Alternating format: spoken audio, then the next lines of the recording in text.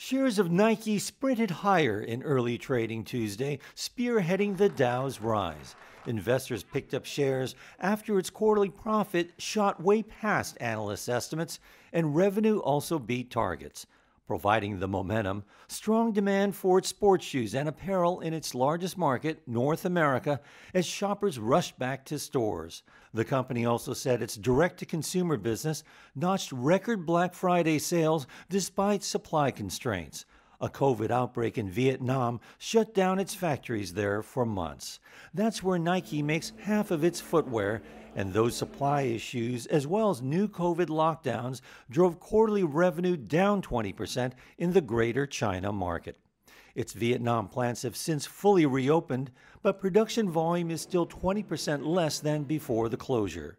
The company said it's more confident that supply chain issues will ease in its next fiscal year.